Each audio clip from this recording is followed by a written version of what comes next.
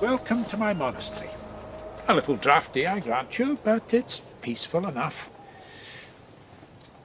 You like my pictures, boy? Did you do these?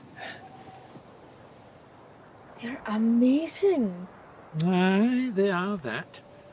Most of my own work, anyway. What about the snake one? It's the best. Yes, well, that's not one of mine. Now, look at this. What do you see? It's the sign of the king. The symbol for the kingdom of Dalriata. The sign of the king. Exactly. Now there's a story behind that sign. The legend of King Conall, who ruled Dalriata, 200 years ago. That's him there, King Conall himself. And is that the queen? No, that's St. Columba. Who? St. Columba? The blessed man of God who brought the gospel of our Lord Jesus Christ to these pagan shores? No?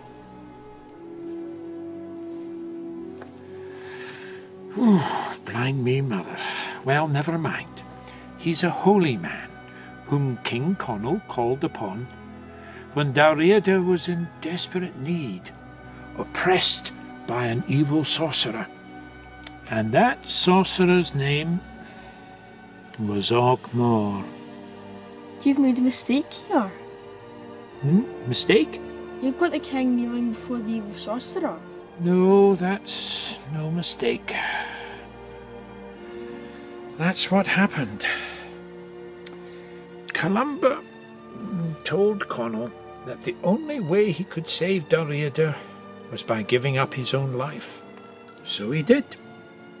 And the sorcerer killed him. But that's not the end of the story.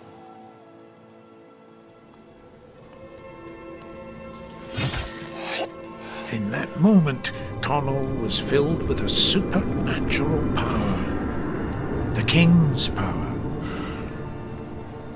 And he rose up and he imprisoned Ogmore in a tomb beneath the hill fort of Dalriata, and sealed the door with the sign of the king.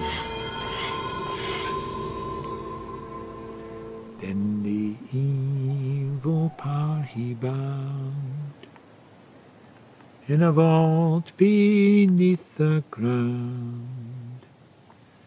Still his children bear the sign of the royal line.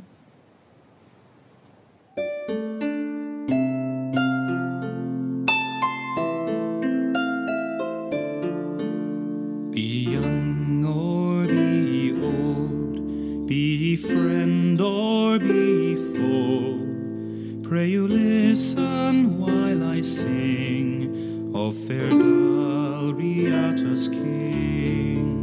For the tale which now I share is of sadness and despair, how a noble heart did break, all for Dalriata's sake. But before this, let me tell of a land where all was well, and a rich north sun did shine over Dalriata fine.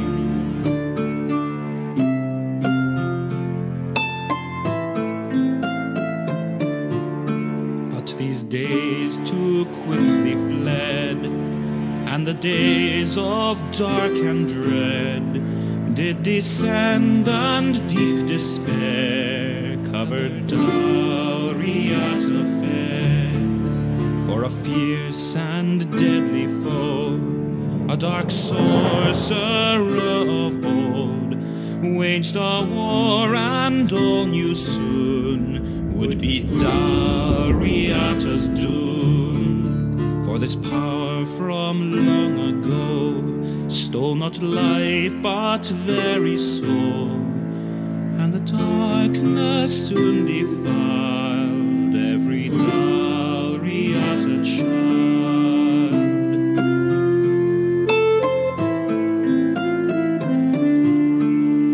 Then a young boy torn in fell at old King Conall's feet.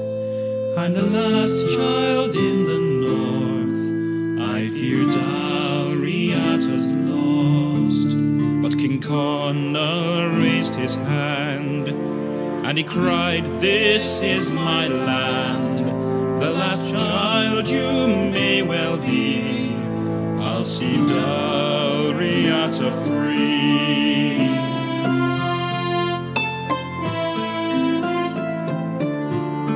Now send word through all the land, and bring me a holy man. Then King Conall knelt in prayer for his Dalriata fair. And at last the right man came, and Columba was his name. And no fear did this man know, e'en for Dalriata's foe. Said Columba to the king, "You must do a noble thing. If your life you sacrifice, you'll save Dalriata's life."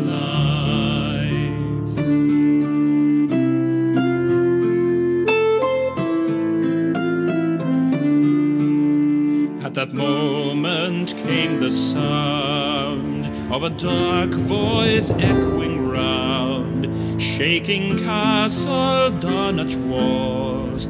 "Today Dalriata falls."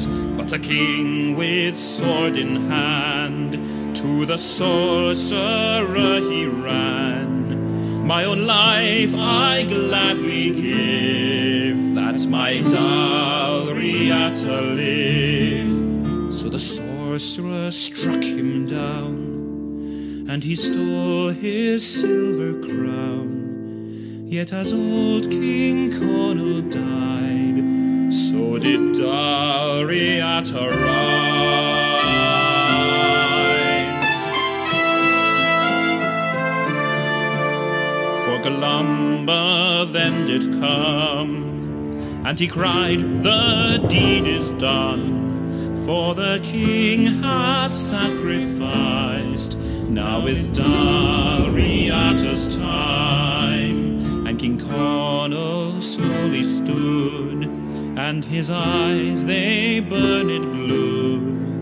For the king had paid the price to save Dalriata's life.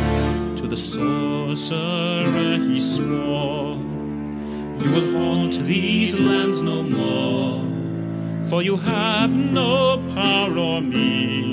Now is Dalriata free."